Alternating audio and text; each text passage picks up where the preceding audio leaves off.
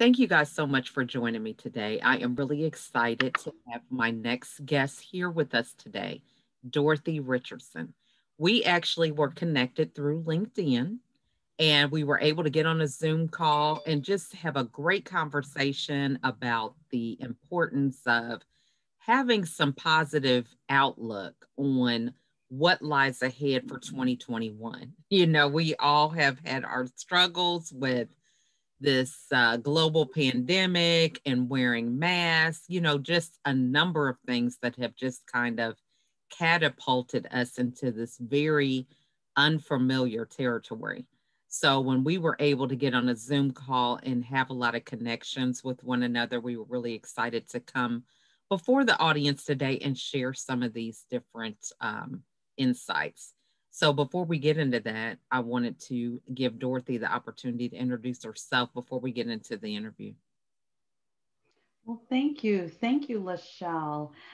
Just to tell you a little bit about myself, like Lachelle said, my name is Dorothy Richardson, and I have been in career development for a little over 10 years. Basically, I came prior to that from the financial industry, and then there the 2008 crash came, and I decided I wanted to reinvent myself in the workforce industry, and I actually found my passion in that area. So basically, I am a facilitator. I facilitate a lot of different workshops that deals with helping individuals find their next job and transition into other careers. So I am happy to say that I love what I do, and I'm always out there helping individuals. I love that. And, this is just such a great topic to go over this time because so many people out there are in this space of, they need to reinvent themselves. It's been 20 plus years they've been doing a certain position, they've gotten comfortable. This is pretty much related to their identity. And then, boom, everything has been turned upside down. So, in your case, you reinvented yourself. What tips would you give somebody who is kind of in that space of reinventing themselves? How would you recommend them get started on that journey? Well, basically, when it comes to transitioning into whether it's a new job or reinventing themselves into a career that either they want to go into or they're thinking about, it is a process. Hmm. So I like to tell everyone it's something where they do need to sit down, they do need to plan. And also, my organization, they also, recommend that as far as sitting down, thinking about what is it that they'd like to do. Try to direct it into things that they're interested in. Like I always tell everyone, if you're going to do a job or you're going to work into something, you want to make sure that you feel fulfilled and you want to go into something that you like to do and you feel like once you're done with your job for the day, you come home, okay, I got certain things done, I have accomplished things. It's a nice feeling. So I do tell everyone some of the tips that are great to do is that you want to sit down, you want to plan. And if you feel like you need to go a little bit further, you may want to think about doing some assessments. Okay, assessments in a pretty much in the direction where, number one, a lot of people think that character is something that when it comes to doing assessment for career is not important. It is important. So I do tell people you may want to think about taking a character assessment. Think about taking a skills assessment. Also, think about taking an assessment where it shows you where your strengths are. So basically, those type of assessments, I really recommend people to, pretty much sit down and do and see what the outcome is. You never know. It might show you some results where, because of what you like, it brings you into an area where you never thought of maybe you want to go into and explore some of those avenues in those areas. And I truly say that that actually happened for me. I really thought I was actually doing financial investments and I loved it. I actually did. And when I reinvented myself, I actually took an assessment. And it showed me some areas where I had my strengths. I love helping people.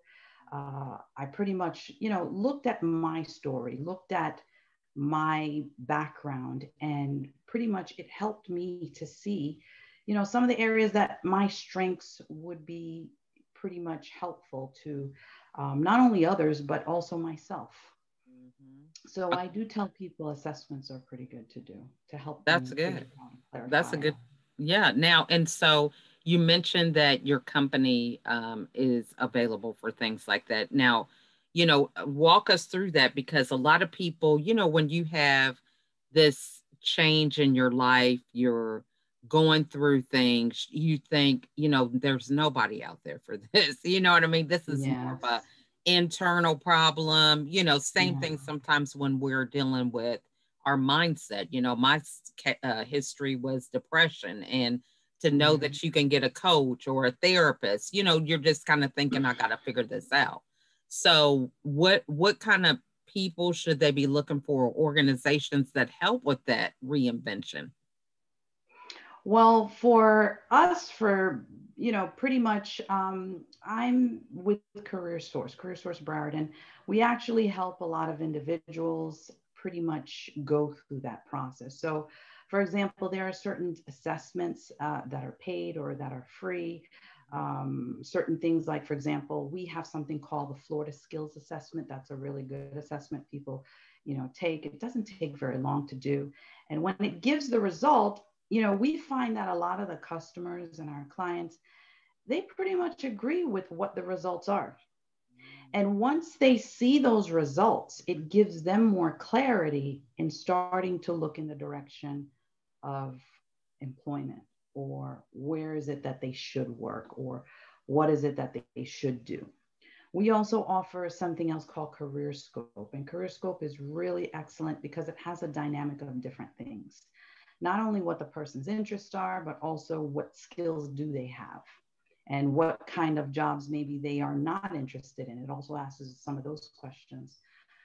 So doing some assessments, for example, like the two that I've mentioned, they really do help a lot of, customers get clarity. And from that point, I really strongly do recommend coaches. For example, myself, I am a coach. I am a career coach. That's pretty much, what I do. And sit down and have that conversation with a coach and, discover certain things. So I really recommend, to go in that avenue when it comes to sitting down planning about your career, about what kind of job you want to do, or even transitioning into possibly something new. Mhm. I love that. And I love the aspect of getting a coach because I think a lot of people, that's a big transition. We're just using this example of somebody who Right, has been in this career for 20 plus years, or right, they thought this was going to be retirement for them. And then boom, you have a pandemic and everything is, the rug is pulled out from underneath them. So I love that aspect and thinking about, what is the best way for somebody to know what kind of coach they should have and, what kind of qualities to look for. exactly. Like I said, you can start off with a coach. I find also uh, when you do seek coaching, you have to know what kind of coach. A lot of times, for example, I will coach someone in their career, but it turns out to be after having that conversation, it could lead them into also working with another coach. For example, a life coach. Mhm. Life coach, that's really the fundamental of really knowing how is it that you know, you pretty much go into what you want to do, because there might be certain things that can be barriers in your life. Mhm. So with some of those barriers, sometimes people have to approach those barriers. Sometimes you have to, find decisions. How are you going to work those, those situations, those problems? And a lot of times that helps to lead to have a clear mind in moving in pretty much like the transition in your, work desires or so forth. So I always tell everyone, I really do recommend coaches. Coaches are great. Um, you can work with one coach or even multiple coaches because you may not have one situation that you feel you have to deal with. You might discover that you might have something else that comes about in the conversation. And you don't want to have that blockade where if you're trying to get somewhere and do something, you still have something else to go ahead and deal with before you successfully able to, reach that target. So I really do believe in coaches. And like I said, they're great to work with. I love that. And then, so as we kind of approach 2021 and thinking Right. about the business landscape, it's kind of crazy. But Yeah. what advice would you give people in terms of, making themselves marketable?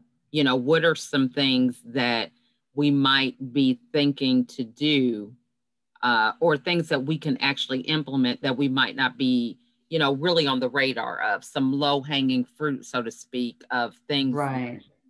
which should be preparing us for this new landscape for business. Well, the first thing I do tell everyone with all of these changes that's going on, like you mentioned, Lachelle, the world is going through a pandemic and we've had to jump into changing a lot of our ways. We have a new norm we have to deal with. There are many people out there who are not technically savvy and they may do a job very well that doesn't entail technology. So that's something that they may have to think of, especially if they're in transition. So I like to tell everyone with this new norm that we are approaching, you want to sit down and evaluate your skills. Go back to the old foundation way of making two columns. See what is it that you can do confidently, that, I have no problem. I can target this. I can tackle this.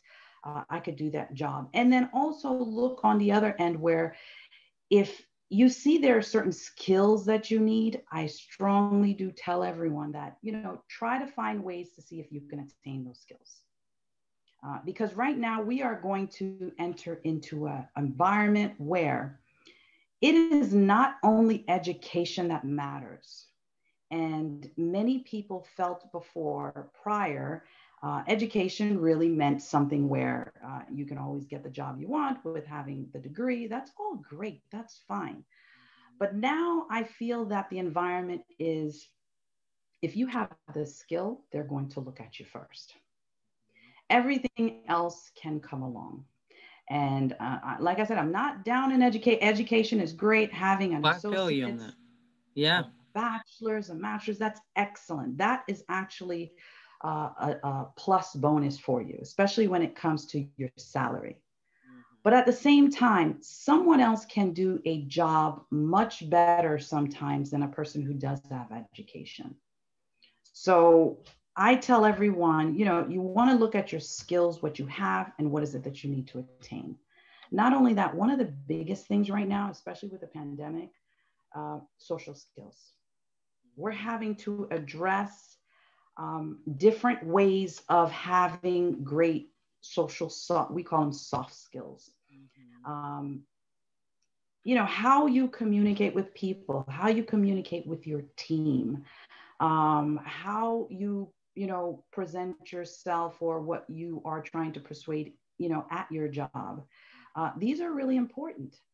And a company is going to look at someone who has very strong soft skills compared to somebody who doesn't have any soft skills. So soft skills are really important, especially now because there are people sitting in front of their computers every day now since we've gotten into this pandemic, and they're having to teach themselves, learning how to jump onto their meetings, staying in meetings for 2.5 hours or the whole day. So it can be, a little bothersome, but at the same time, those social skills are really important in having diverse social skills, I love soft that. skills. And, and you mentioned communication. And I guess I would ask for some tips with that because, not only are you communicating via computer, but then you've got your family and everybody's at home. So then you got that form of Exactly. communication and, family that's away and maintaining those same relationships, but in a different format. You can't see each other face to face in every situation, but communication, we hear that a lot. What are some tips that we can implement during this time to make sure that we are conscious of our communication? Some hacks or some things that maybe we aren't even thinking about that really can have an impact in how we communicate to one another. Well, some of the tips I can tell you that are really important is number one, identify your different levels of communication with everyone, from your family to your children to your workplace to even who you network with. And the reason I tell you that is because we all know we communicate with all of those different groups differently.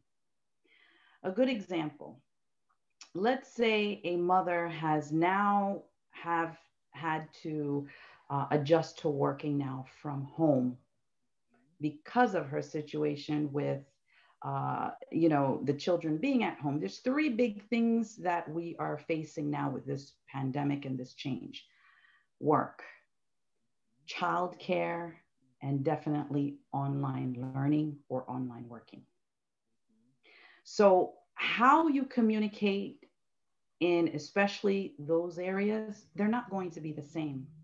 So I always tell everyone, you want to sit down, you want to evaluate or reevaluate what are the areas that you are good at, or what are the areas you need to improve in how you communicate with your children.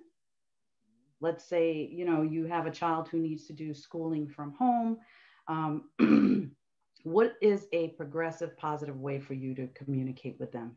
So that way, once that's taken care of, then let's say you have to sit in front of your computer and you have to work and you have to communicate with people on your team. You have to be able to separate those, and you have to be able to know how to communicate successfully in those different areas. So, like I said, all those different communications, and they all deal with soft skills.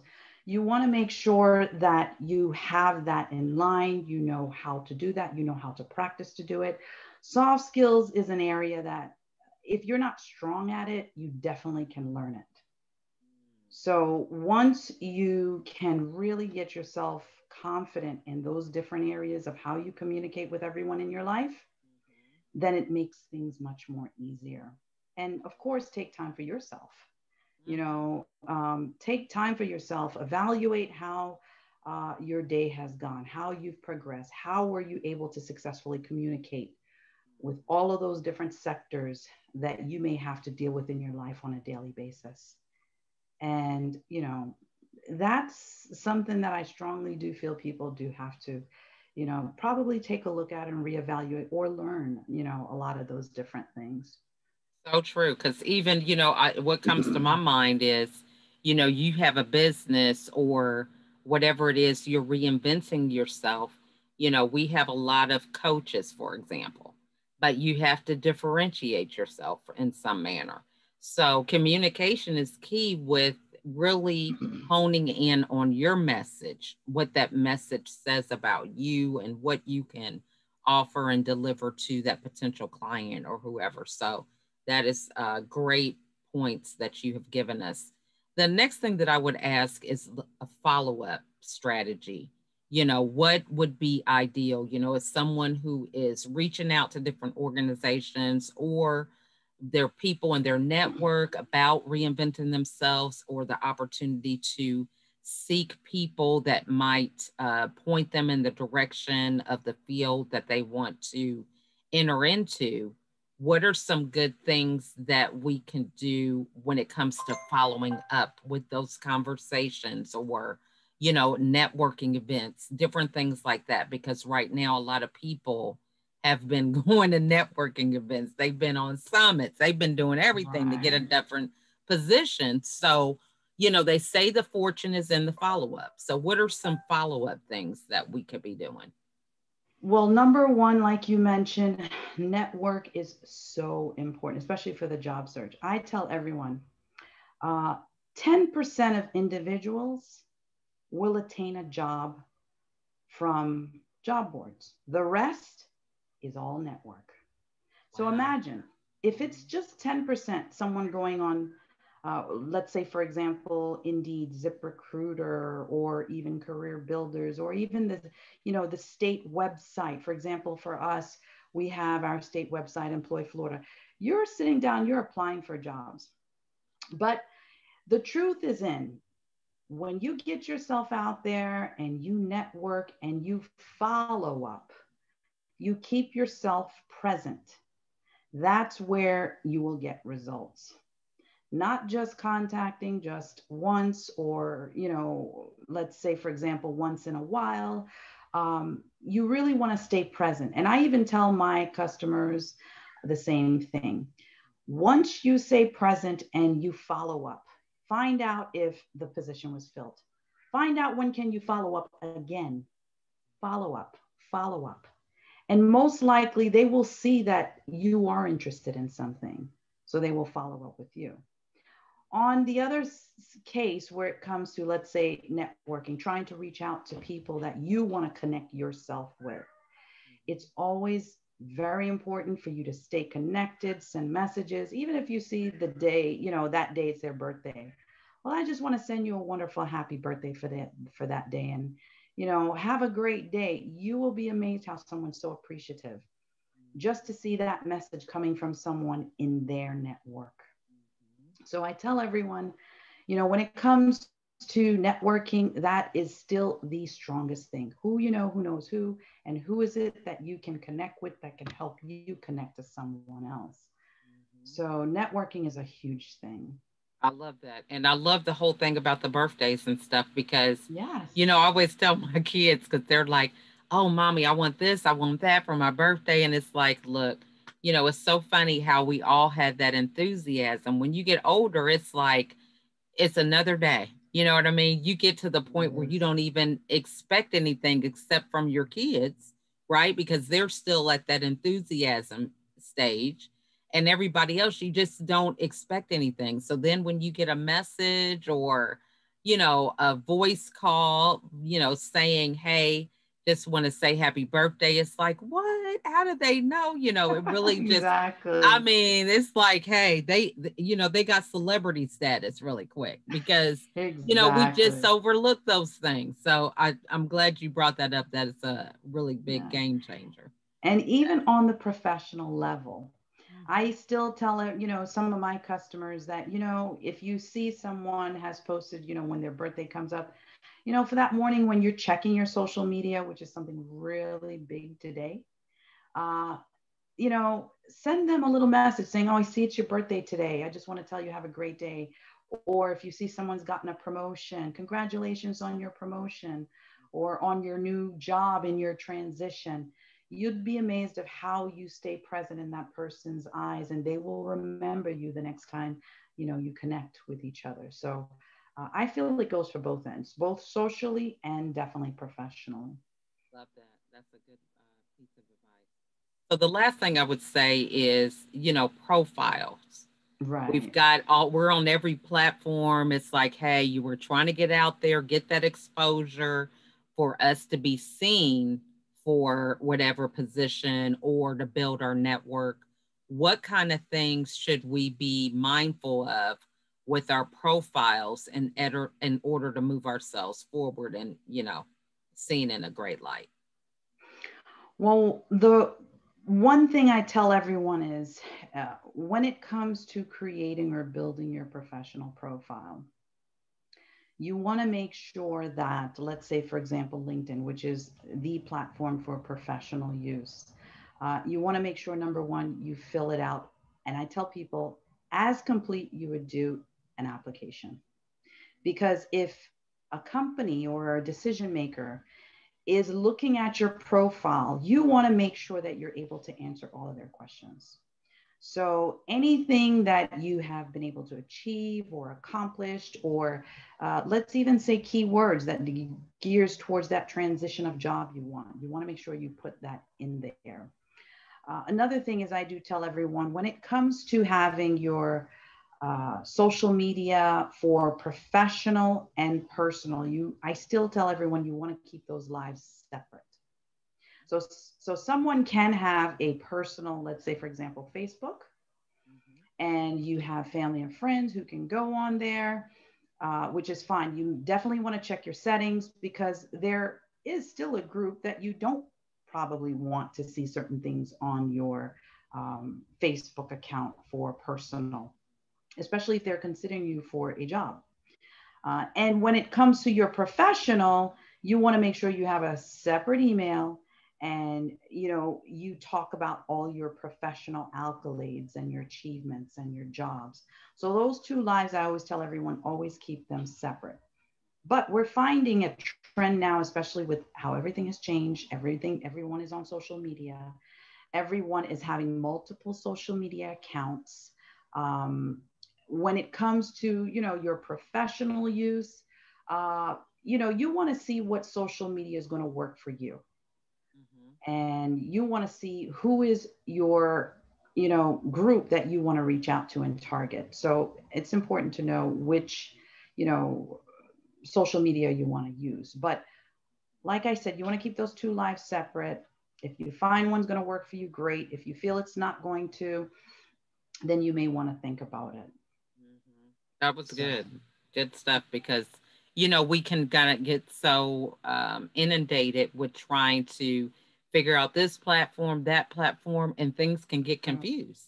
it So it's definitely so good to really have a strategy, on how we can move forward with these things. So this has just been some great insight, great tips.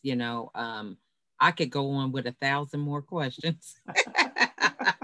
yeah, I know. And that's the thing. And even like you're mentioning, putting your accolades on there, we get recommendations, or we get new products, or maybe we modify something we're doing and we don't think to update that on our profile. So something as simple as that can be a game changer. Or you have a book that comes out, or Exactly. any other position. Now, one thing I would say, I thought that was my last question, but what's the best way to kind of present ourselves on some of these digital platforms, when you're online? So with the Zoom, in order to be memorable, maybe.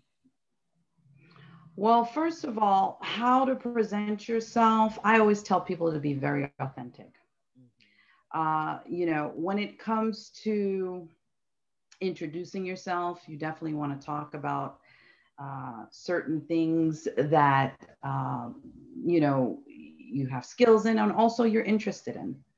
So presenting yourself on some of these social media platforms, um, it's all about being authentic and telling your your target group who's looking at your profile, what are the areas that you're more interested in, and what are the skills you're more interested in, what a direction that you want to go into. And that's really important because a lot of times people will have information on their profile, but it doesn't tell them what direction they're looking to go into.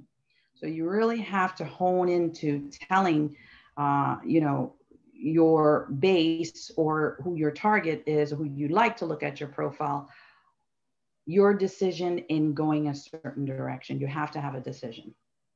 And that tells them a lot of, pretty much what is it that you're looking for, what kind of job you're great in or you're interested in, or what are you transitioning into, especially now with so many people transitioning.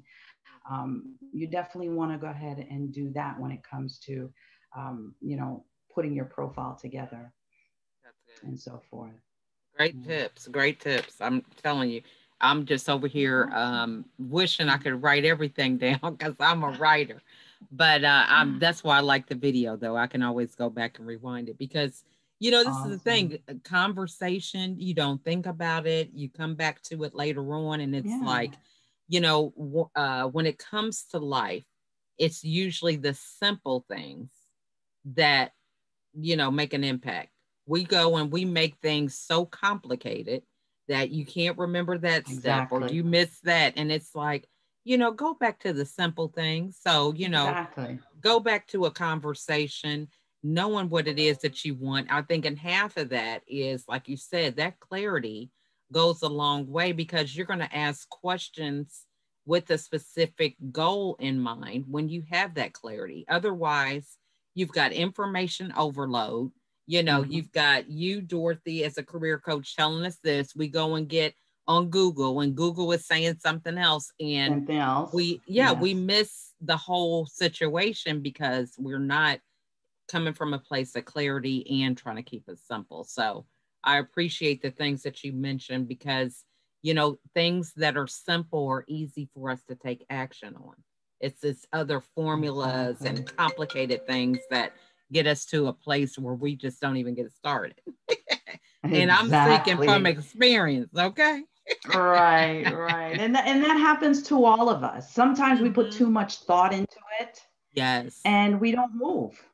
exactly. So that's why it's so important that you are authentic Mhm. and you really just start writing things down, and then you start filling, filter it out, filter things out, so that way this is really what I want them to know about me, So and then you true. put that on your platform. Mhm. So like I said, putting too much thought into something can deter you from getting things done.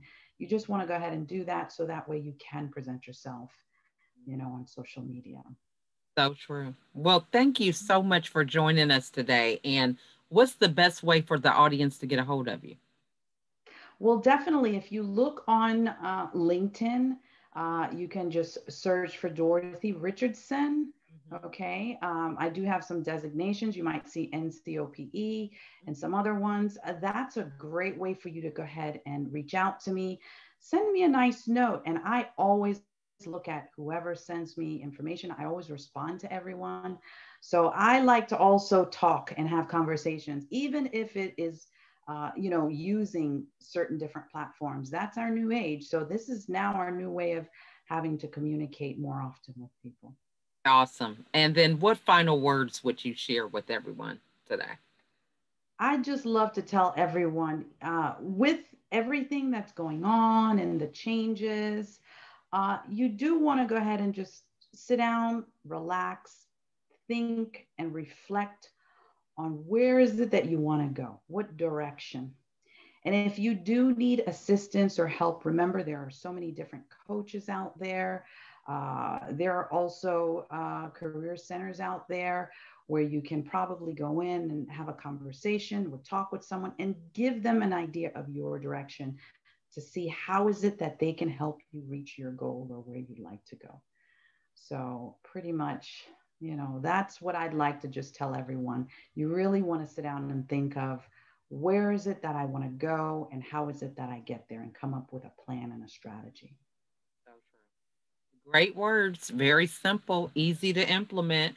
And I love how she told everyone if you need help, you can reach out to a coach and see someone who resonates with you. You know, Part of it is definitely asking the right questions. Find out if this person is right for you. Don't be afraid to ask those questions because if we don't, move forward, we're just going to be stuck where we are. And if that's not the place you want to be, you got to think about, putting that ego down to a certain extent and finding somebody that can help you. So, again, Dorothy, we want to thank you so much for your insight and your words of wisdom. And I encourage everyone listen to reach out to Dorothy to get just a conversation. Just start with a conversation that can really give you an aha, some light bulb moments that can help you move forward in whatever it is that you're aspiring to do. And I'd like to thank you very much, Lachelle, for having me on to Mhm. have this conversation. Oh, you are so welcome. And I'm glad that our paths cross. And hey, based on your input, it's possible we can have you back as we go into 2021 and think about some ways that we can still continue to move forward because, I know we're not quite over this hump yet when it comes to this pandemic. So it's always good to have that added positivity and someone that could steer the ship, so to speak, as we go through some of these uncharted territories. So thanks again for coming. And we want to thank you guys for watching and reach out to Dorothy if you have any questions about anything with your career and you want some added insight. So we will see you guys the next time. Thanks again for watching.